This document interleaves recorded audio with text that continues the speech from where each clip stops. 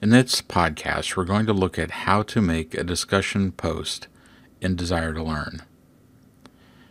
You click right here on the title of the discussion topic,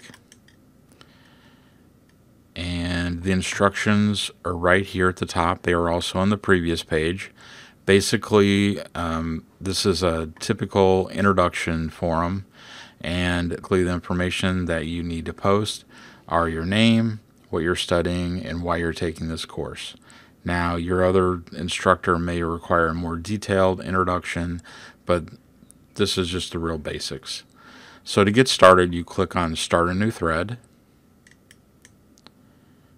and then enter a subject. I'm just going to put in my name,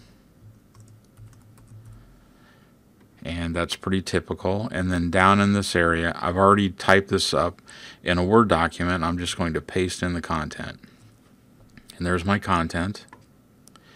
Now, below that text box, there's a couple check boxes. One of which is to subscribe to this thread. If you don't want to receive copies of all the posts to this forum, you'll want to uncheck that box. If you do want to receive copies of all the posts to this discussion topic, then you'll want to leave that checked.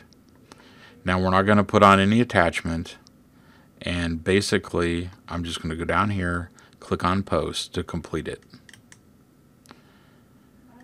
You'll see my post appears at the top of the list here, and that's all you need to do to post to a discussion topic in Desire to Learn.